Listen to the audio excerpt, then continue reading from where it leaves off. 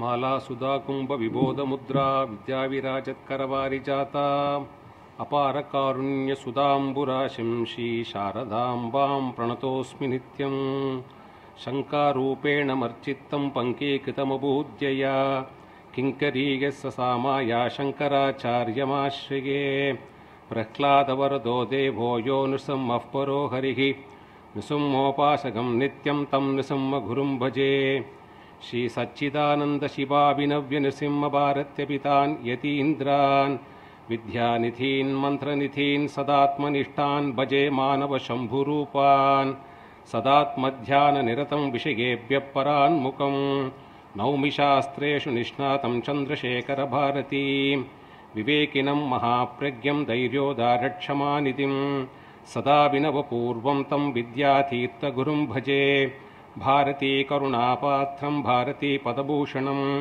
Bharti पदमारूढं Bharti तीर्थमाश्रये विद्याविनयसम्पन्नं वीतरागं विवेकिनं Vande वेदान्ततत्त्वज्ञं Vidushekhar Bharti.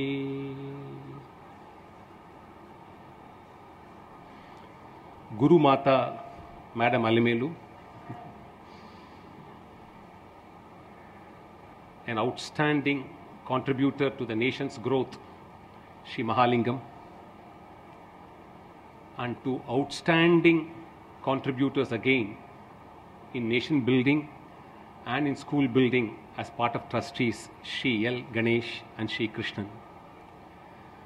Distinguished guests, ladies and gentlemen, and all our well-wishers.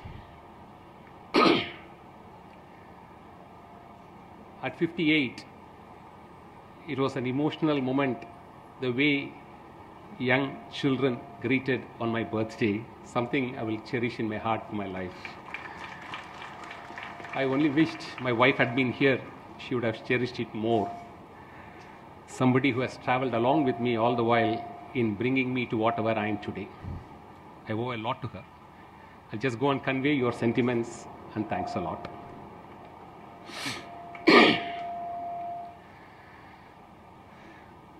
India as a nation, we are standing on a moment of great joy and pride. Just 3 days ago or 4 days ago, out of 195 nations in this world, India is the first country to land on the moon through the South Pole. Relentless, notwithstanding we failed in 2019, the relentless pursuit by the Honorable Prime Minister, because he is in charge of Ministry of Space. He is the minister in charge of space, and the Department of Space and ISRO, the scientists of ISRO, could prove that we are second to none in science, in space, in technology, and in growth and development. We could fly our national flag there. We could imprint our Ashoka Chakra on the laps of the moon. It's a great achievement and therefore a great source of inspiration to every child here. Maybe after 25 years, somebody may fly directly in an helicopter for an annual day as a chief guest from one of the students from here. We'll expect that to happen. There are two ways of addressing school children or parents in an annual school day.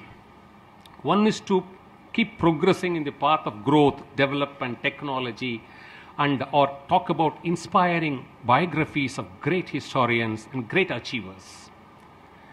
The other alternative way is, this is an institution endowed and blessed, filled with blessings of Acharyas of the Shringeri Peetham, and therefore, why not we start the basics, because this is an institution which believes in value education. Therefore, we have chosen the second alternative today. Parents and children should know what you gain out of value education. All of us know what we gain out of science. All of us know what we can gain out of growth and development. But what do you gain out of value education? That's going to be the next few minutes talk today. As human beings, irrespective of age, especially as parents, What do we aspire with our children? Think for a minute. We want them to be extremely happy. We want them to be extremely wealthy. We want them to get the best of name, fame, recognition. We want them to be liked by everyone. We want them to be very proud. It's common, elementary. So this is the aspiration every mother, every father nurses and travels through their children. Completely justified. Totally justified. Now, how do we make it happen? World always gives you alternatives. That's the beauty of nature. It always gives you, every point of time in your life, two options. Option A, option B. Option A, option B. So, should we fill our lives and the aspirations of our children, should we fill it just with needs, wants, desires, expectations, more aspirations, and more success? Is that what we want our children to be? So, to make them very successful in life, it's a very justified aspiration. Do we want our children not just successful, but lead a good life? So the choice is between a successful life and not just a successful life, but a good life. How do we choose it? And what is that differentiates the one from the other? Simple. All that we need to endeavor in a school, all that we need to endeavor at our homes as parents, is just to build three intrinsic qualities amongst our children. Nothing more. Just three simple intrinsic qualities. Nothing to do with science, nothing to do with growth and development, nothing to do with mathematics. What are those three qualities? One, are you ready to make your children lead a simple life? Fundamental. Simplicity. Are you ready? I'll just cite you one example. We can fill it with millions of examples, but this school is associated with Tatas, so I'll try to cite examples from Tatas. For any lawyer, Nani Palkiwala is a Bhishma Pitamaha for us. You could not have seen a lawyer for past 500 years, and you may not see a lawyer of a jurist of his eminence for next 500 years. He's an outstanding class by himself. He was offered Supreme Court judgeship, declined. He was offered Attorney General, declined. He was offered ministership, declined. But when Janata Party came to power, when the Prime Minister made a request, you should now go to America as an ambassador just for my sake for 2 years, he agreed, just for the sake of the nation. See, an ambassador is in the rank of an additional secretary. You imagine all the three other jobs which he was assigned, and he threw it up. He took it up. And one of the instances that is recorded in his biography is, there was a dinner meet. Jimmy Carter was then the president of US. And his mother attended the dinner meet. And she was talking with Nani Palkiwala and said, I like Indian chappals. You know what Nani ji did? Asked somebody to bring a paper, a pencil, asked Jimmy Carter's mother to stand on the paper, and he drew the whole sketch and said, I'll ensure that the chappals of this size reaches you as soon as possible. Ambassador of India. And an outstanding jurist of eminence, judges will rise when he stands up to speak. And he bends. Simple is one important quality in life. The second quality is remaining humble. Are we ready to make our children, are we ready to mold our children in humility? Again, I'll cite two examples, or rather three examples. Before taking these assignments, I had worked with Tatas and had the chance to work very closely with both Ramudurai sir and also Chandrasekharan sir. Didn't get that opportunity to work with Mr. Mahalingam. Would have loved to do that. Utter humility, the kind of humbleness. They've all come from the scratch and rose up to this rank. And they have never forgotten their moorings and the past. See, I was astonished when the young girl read the biodata of Mr. Mahalingam. What is that he has not achieved? And how humble he remains as a chairman of this institute, of this college. Humility.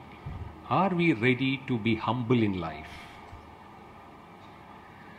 The third quality. Are we ready to be noble in life? Simple, humble, and noble. For nobility, we can start example starting from Bhagavan Sri Rama, because this land is filled with people who carried nobility throughout their missions. But I'm not going to cite from Itihasas or Puranas or from history. We have an outstanding example in the form of Alamelu Madam today.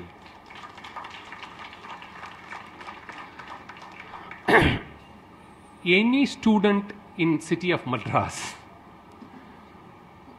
would not have escaped studentship without going through that cycle under her in some form or the other. That's why when she calls up and says, "Are you free? Can you come for this?" Just find out, has any chief guest, has anyone ever refused her invitation? I want to know. It's not possible. Nobility is a magnet. It will attract. It's a power by itself. It's a storehouse of power. Nobility leads you to extraordinary abilities. It will make you do extraordinary things. The minutest details in an arrangement at 80 plus, she is able to work out. People became senile at this age. Whereas she is sitting here, greeting all of you and reading a report. So, she deserves really a louder one. Yeah.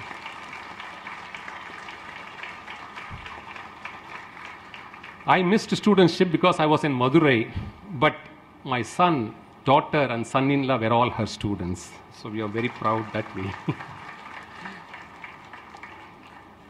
So, are we ready for these three things in our children? That's the question. This is value education. It's not rocket science. It's not a very complex phenomenon. It's something which is so inherent in our gene, in our dharma. Now, the question is, because we are in an age where we probe, we are in an age we contest. How do you say this is right? It's our nature now. Because liberal democracies give you that right to contest anything. Right or wrong, you can speak anything. You need not be right. Because you are right to speak. It's no longer you should speak right things. You can speak anything because that is your right. This is liberal democracy today. So, in this era, you will contest, what is that if I don't do? Quite right, quite justified. So, they say, if you don't have these three attributes in a child, and parents inflict an overdose of protective nurturing in the name of love and care, 2 or 3 things are bound to happen to that child, whether you like it or not. The child grows not stronger. The child becomes very, very brittle. Test it. At first crack, it'll break. It won't stand up and face because you are protecting. We have not taught them simplicity. We have not taught them humility. We have always taught them start, contest, question. You have every right to occupy the space and you shouldn't be there. Everybody, see, walking on the road is not competition. Everybody walks. But racing on a car is a competition. There is a difference between walking and racing. So we have molded our children not to walk on the street. We are molding our children to race. So it's a competition. So you will win, you will lose. You can't win all the time. You can't lose all the time. So how do you mold your child? It goes brittle. 1. 2. It develops along with us as parents. What do we do as human beings? Ask only, Acharya repeatedly puts these questions to Sishyas. Can you rewrite your past? You have no control. Can you script your future yourself? We have no control. But our mind either travels in the past based on experience and therefore starts to meditate on future with sheer fear. Fear of the future, fear of the unknown is today modern children problem. See, when I get briefed, I had a recent experience in the Supreme Court. A 27-year-old child, wonderful she is in her capacity. 1 hour she briefs, you can go and argue without reading anything. That extraordinary she is. She sits by my side. When we were arguing a case, the other side starts arguing. She kept on nagging me over my, no, he's wrong, he's right. I said, can you please allow me to listen to him because I have to respond. You have briefed me, thanks a lot. This is all I said out of sheer impatience for a minute. She started to cry in the court. So I had to first spend 15 minutes handling her emotion. Just 27, 28-year-old, just not able to take a comment. So protective. She feels so embarrassed. So, fear. And 3, once you become brittle, once you search in the fear of the unknown, you are bound to not have the courage to face challenges. We lost landing on the moon in 2019. We didn't lose courage. We kept on. He said, we will have to do it. With just 650 crores of investment, we have landed our rover into the moon. Within 4 years' time. Challenge. Are you, just ask this question to ourselves. Is our child prepared? Is she or he brittle? Verify that. Is she or he fearsome? If she or she ready to take up a challenge and fight. Because where does this lead to? All these 3 psychologically puts a child in the defensive. And it develops therefore 2 qualities. With the able support, we are all doing good to our children. We are all thinking we are doing good. It's a problem with us. What are the 2 qualities it develops? A child which has these 3 challenges becomes extremely self-centered and selfish. And remember, our value system says extraordinary achievements have always been done. God chooses extraordinary achievements to be done only by such people who are selfless. Take history. Take any example. Any example. If God has chosen you to do something extraordinary, you ought not to be selfish. Otherwise, you will lose that race. You will not be the candidate fit enough to do that job. Selfishness is antithesis to performing extraordinary feat. Whereas a child develops selfishness. And the second output because of these 3 brittle qualities is the child grows thinking it is its wisdom and its right, grows in ahankara, ego. See, the difference between a simple, humble and a noble person and a person with ego is only this. A simple, humble, noble person, you pour any extraordinary success on him or her, it will be like this coat.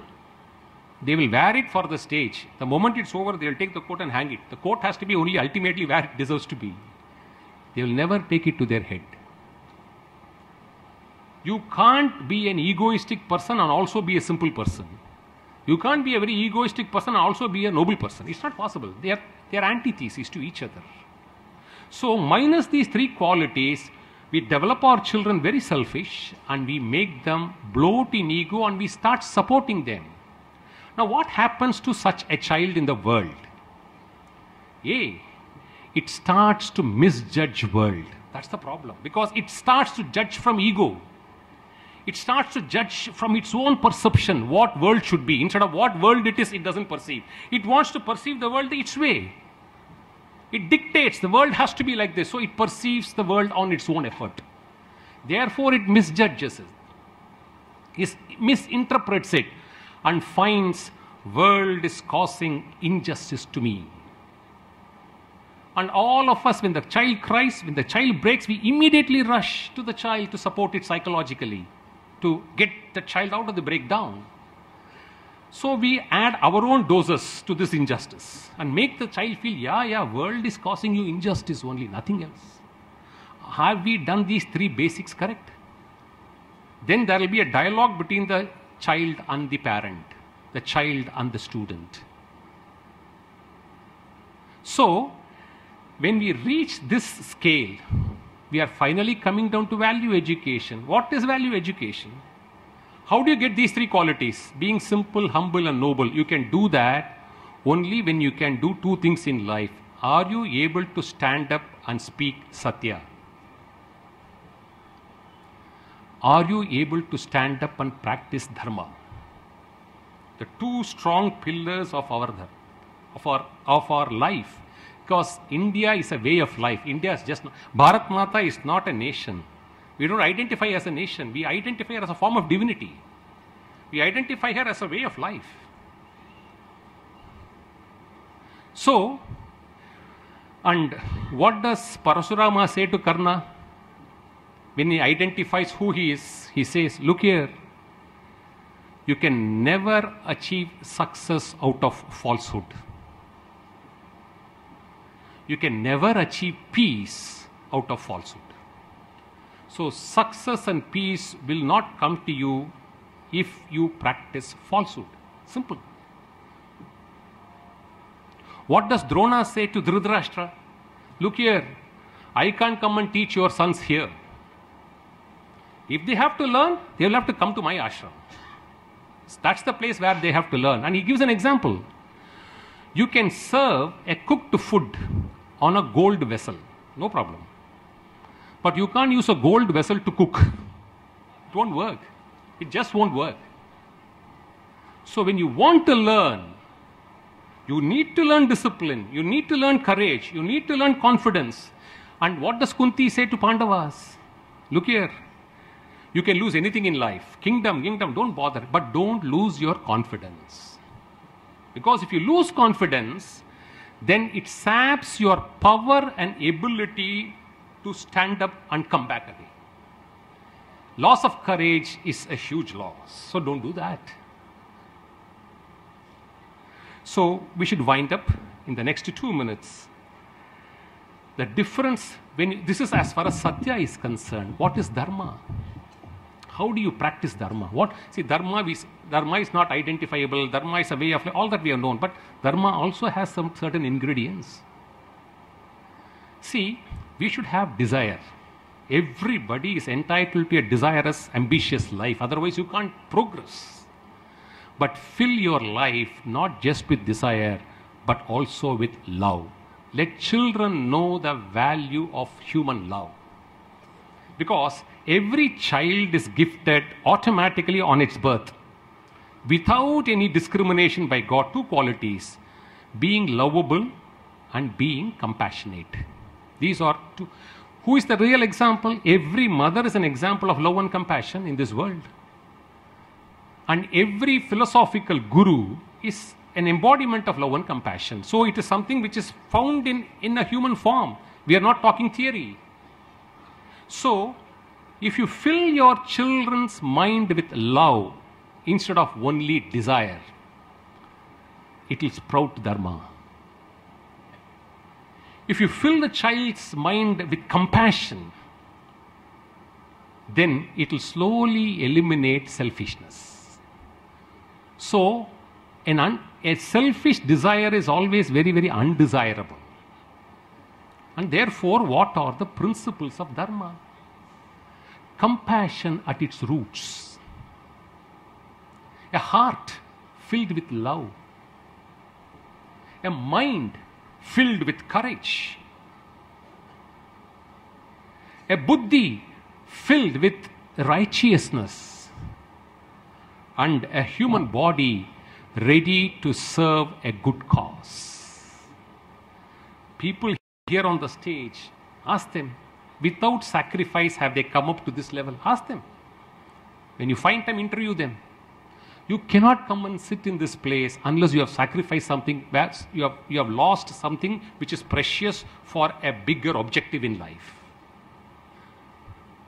So, compassion at its roots, love-filled heart, a courageous mind, a righteous buddhi, and a body prepared to serve a cause is all that we call in our dharma as value-based education. Nothing else.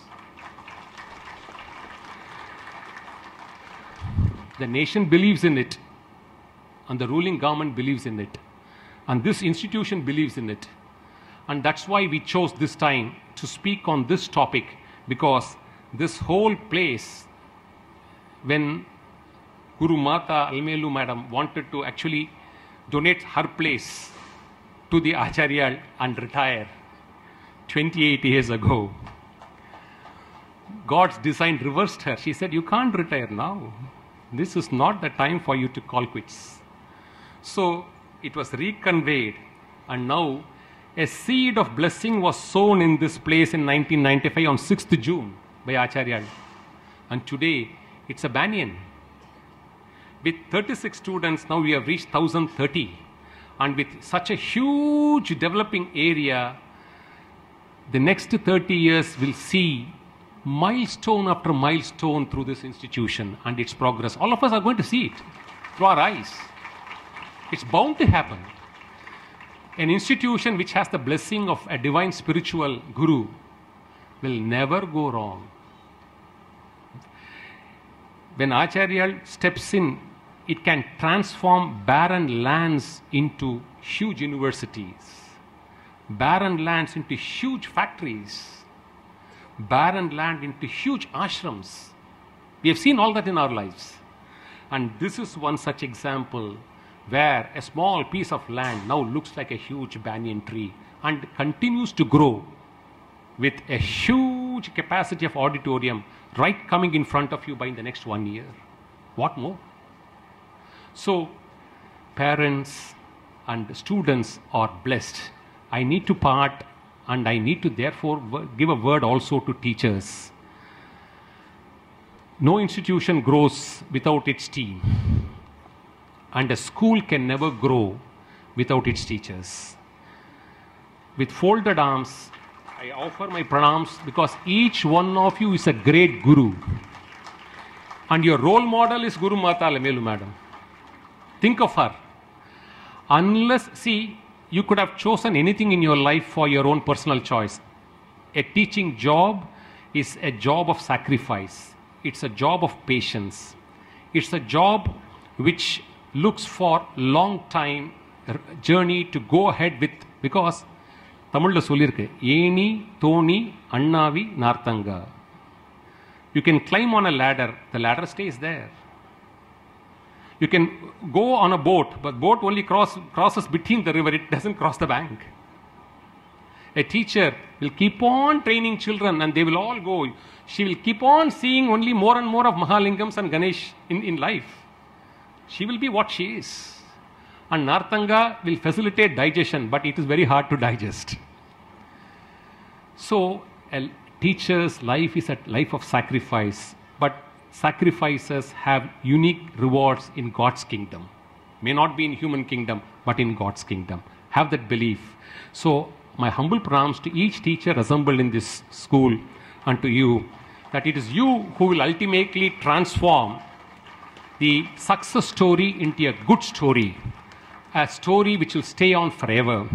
I once again thank Alamelu Madam, Mr. Ganesh, Mr. Mahalingam, each one of you for this wonderful opportunity. It's a very emotional day, being my birthday also, and being in the divine presence of Acharyal. It's nothing more. Looking forward to Acharyal's visit soon here, and looking forward to seeing a Chandramoliswara Puja either here or in the new auditorium in the years to come. And may Acharyal's blessing reverberate, rent, be deep-rooted and protect each one of you. And may we all lead a life of peace and prosperity. Sadashiva Samarambam, Shankaracharya Madhyamam, Asmat Acharya Pariyantam, Vande Guru Paramparam. I offer this humble talk at the lotus feet of Jeshta Mahasannidhanam, and Sannidhanam. Thank you so much for this.